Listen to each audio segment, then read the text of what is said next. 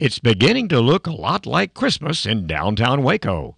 Workers from the city's Parks and Recreation Department have been busy decking the halls, City Hall that is, and Heritage Square, in preparation for the Waco Winter Wonderland celebration. Over 30,000 lights are being placed around Heritage Square, and the beautiful 36-foot reusable tree has been assembled and is ready for the official lighting on Friday, December the 1st. The tree, lights, and decorations will add the perfect touch to the Wonderland festivities, coming to Heritage Square December the 1st through the 3rd. The event promises something for the whole family with live music, fireworks, a parade, Ferris wheel, food and drink trucks, Santa Claus, and even a snow hill for tubing.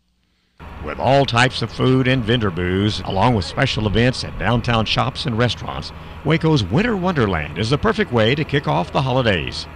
Learn more about the event and download a printable schedule online at wacowonderland.com.